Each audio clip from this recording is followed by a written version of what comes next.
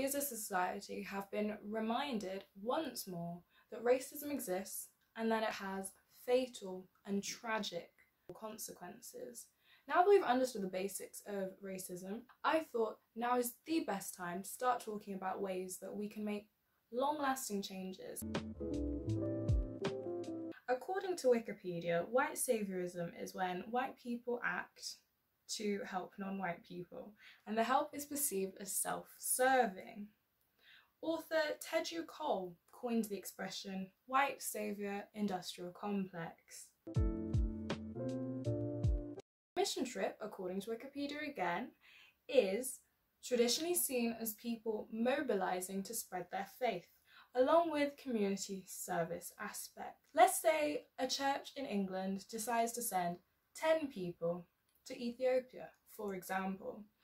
This group will build houses, they'll try on grass skirts, and they'll eat local cuisine. To save up money to go to Ethiopia, they'll hold cake sales at work and do sponsored silences. Often the group that is sent over may not all necessarily have the correct work background that would transfer easily to the tasks that they are hoping to do. Let's go back to the example I gave just a couple seconds ago. We would assume that if you're going to build a house, perhaps you're a construction expert, perhaps you've been building houses and that's what you do, that's your skill, you're very talented at it. Perhaps you design buildings, perhaps you're well versed in local building materials. Unfortunately, that's not what often happens. Let me be clear, I'm not calling anybody unintelligent. I'm not saying that the group won't have wonderful skills. I'm simply saying that perhaps they may not be the best people to send over to do that particular task. Let's take me as an example. I studied law for 4 years. You won't catch me offering to build someone a house, because while I can waffle a little bit about land law, I know nothing about physically putting a house together. My skills will be best served elsewhere. Let's say we've got the same group, a group of 10 from a church in England. Instead of building houses, this time they're going to some remote village in Africa to serve in an orphanage for a few weeks, maybe a couple months if we're lucky. In going to an orphanage for a short amount of time and hoping to help the children, what can unfortunately end up happening is this can have a negative impact on the children's attachment. Let's say there's a child living in an orphanage. Let's call them Ted. Ted has been living in the orphanage for as far back as he can remember. He's 3 years old. Let's say that one day Ted wakes up and there's a new group of people at the orphanage. It's our 10 friends from the church in England. And these 10 friends are going to help Ted. They're going to do finger painting. They're going to teach Ted how to sing Amazing Grace and Kumbaya. When you're 3, you don't really understand distance. For Ted, one day he's there having a great time doing finger painting and learning Amazing Grace. The next day, that group of 10 are back on their plane and they're heading back home. As a 3-year-old, Ted has no real understanding of what it means for them to say, we're going home now. Now imagine that this cycle repeats itself.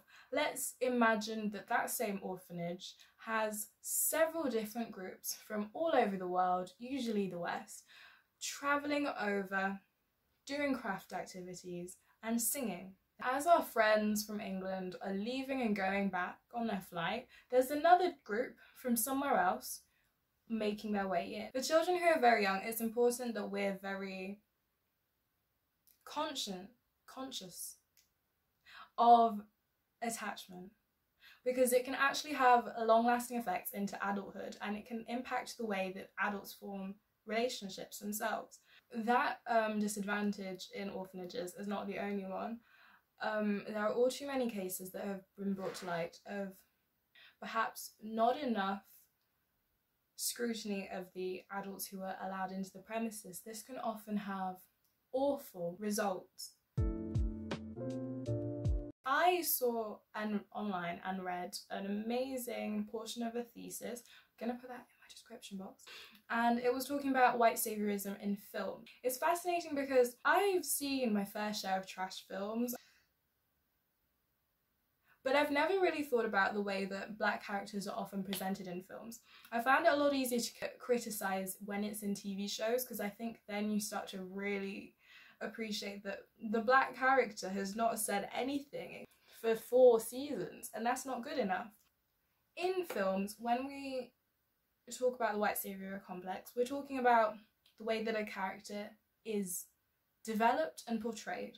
We're talking about the films where it's very clear that the only reason the black character is there is to further enhance and to further glorify and build up the image of the white characters.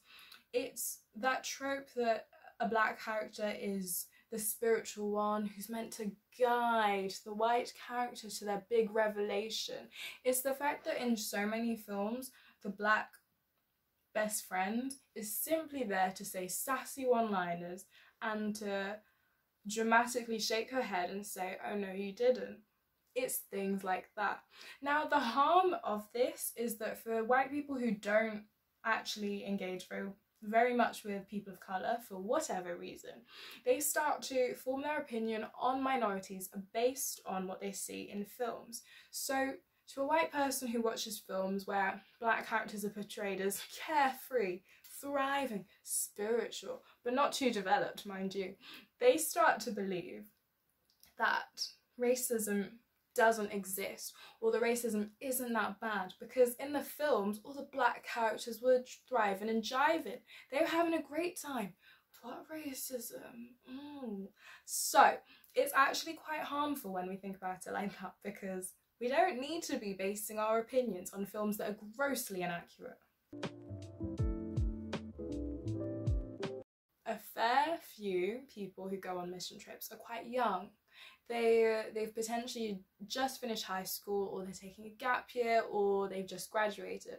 All of these things are great. I think graduates are great, and I think it's absolutely wonderful that people who've just left high school are so keen to make a difference in the world and to see beyond their small town or their small village that they've grown up in.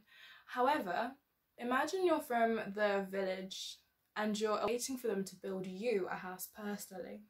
Imagine you're a mother, church has offered to build a house for you. Now imagine that a group of people from across the world rock up, and a fair few of them at least are around the age, if not younger, than some of your own children. I've not been in this situation myself, so I cannot speak for how everybody in that situation feels, but I can certainly see an argument for that feeling quite embarrassing potentially. I think it can feel a bit patronising. I am privileged in the way that I've not been in that situation myself personally. Let's talk about the problems with taking photos of children while you're on mission trips. When you take a photo of children at the orphanage you're volunteering at, or children at the village you're volunteering at, we all know the ones. You're sitting surrounded by these little adorable melanated kids looking up at you adoringly.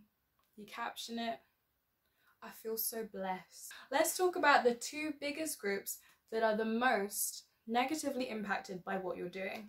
First of all, the children. When you post a photo online, it stays there forever. A child cannot possibly understand what that means. Even us as adults, we're still grappling with that fact, and that's why your faves are often being cancelled, because the internet stays up forever. It's permanent. Once you post that online, you lose control of where that photo ends up. Let's reverse the situation. Let's imagine me, my melanated self, let's imagine I decide to volunteer in a village here in England. And so I decide to take a photo of all the children surrounding me, looking up at me adoringly. That would make you uncomfortable, right? If I post that photo, the first question you'll ask is, where are the kids' parents? Are the parents okay with you doing that? Let's talk about how parents are impacted negatively when you post that photo online. Parents are very often not consulted, and even if you do ask for the parents' consent, let's talk about the uneven power dynamic between you as the volunteer and them as the parents. If you imagine that you're in a situation where you're hoping for a house to be built by volunteers, and then those volunteers say, hey, can I take a photo of your baby? Even if you as the guardian feel a little bit uncomfortable, potentially you might feel a bit indebted to the group. And let's not slate the parents and the guardians. I'm not saying that they are bad guardians, I'm not saying they're bad parents, not at all. I'm saying let's be aware of the uneven power dynamics. And not only is it disrespectful for the children, not only is it disrespectful for the parents / guardians of the children, but also the third group that are impacted by this are the people of colour in your world.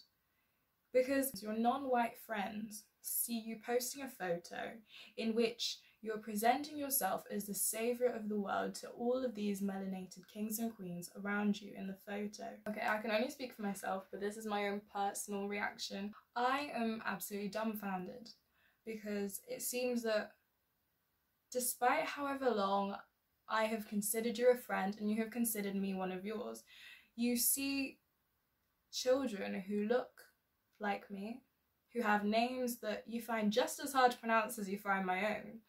And instead of seeing autonomous human beings who are deserving of respect, you see a photo opportunity. You see a chance to paint yourself as the hero at the centre of their stories. So, you want to make a difference, but you don't want to be a white saviour. I have 4 tips.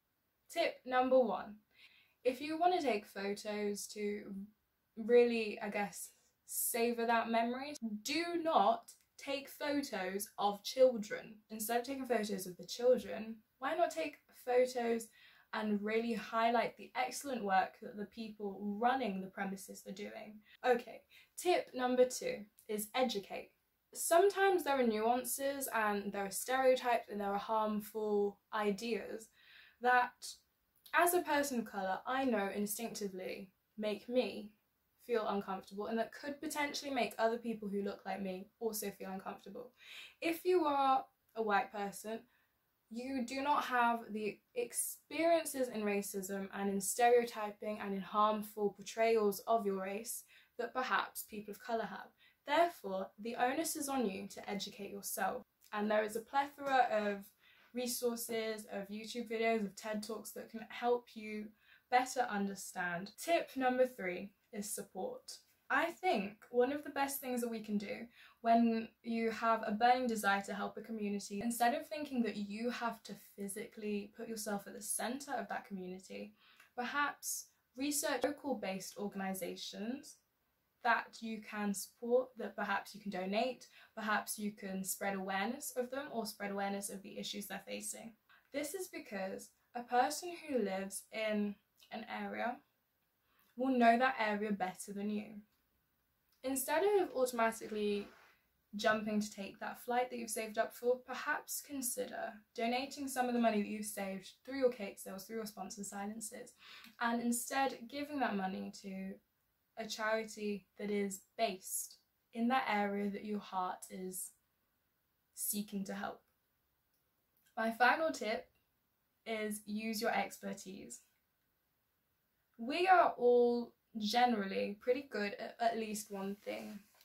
Figure that out and then use that skill to help other people. It's absolutely wonderful to have a desire to help other communities and to see people who are struggling and who are hurt and to want to do your best to help them. There might be a way that you can help that community that isn't as direct as going to see them per se. So those 4 tips are: don't take photos of children. If you have to, take photos of adults. Tip number 2 is educate yourself. Tip number 3 is support local businesses and charities. And tip number 4, look at your expertise and use it to help. That's all for now. This video is horrendously long. I mean, I hope you enjoyed it. But if this video made you uncomfortable, that's even better, to be honest.